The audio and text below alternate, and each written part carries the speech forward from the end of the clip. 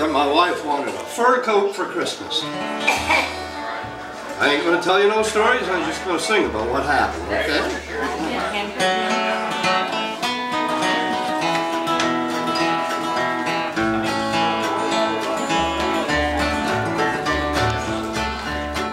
Since all her friends has got one, my wife's wanting one too.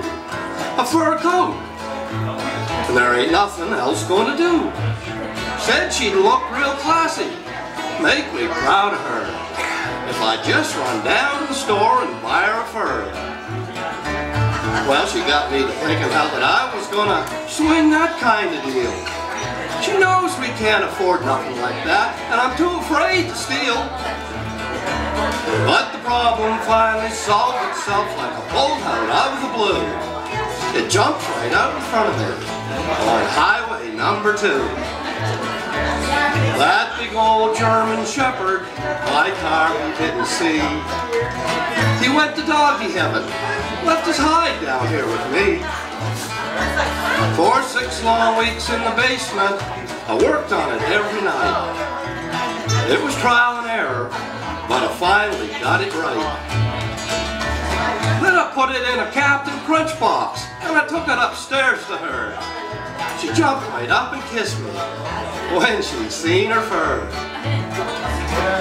Now she's got that fuzzy fur coat hangs all the way down to her knees. But she's been complaining lately, says her closet's plumb full of fleas. She don't know Fido is wrapped around her tight.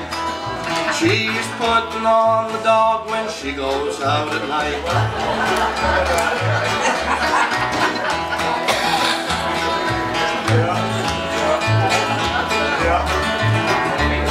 Oh, she don't know that old Fido is wrapped around her tight.